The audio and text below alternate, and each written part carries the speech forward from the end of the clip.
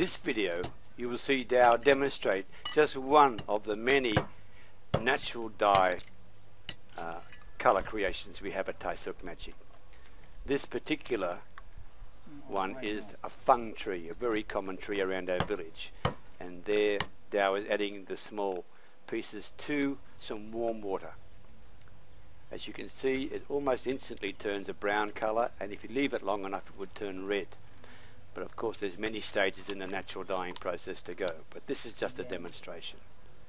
Then we'll add these magic things. They're called rice paddy bush oysters. There they're being cleaned and getting ready to be placed into this particular pot where they'll be cooked for 4 hours.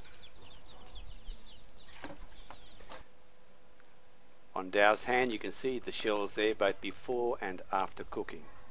And this is just one of the ways we can start to create some of the magic natural dye colours. There's the gooey substance of the shells after 4 or 5 hours of cooking, and now Dow will add this particular substance to the Fung tree chips and just watch what happens.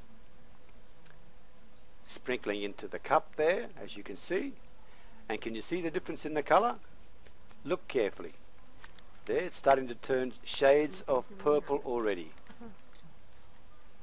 Now of course there's quite a few other stages to go, and this is just a demonstration of our natural dyes. But there's a finished product, one of our most popular colours, the deep purple.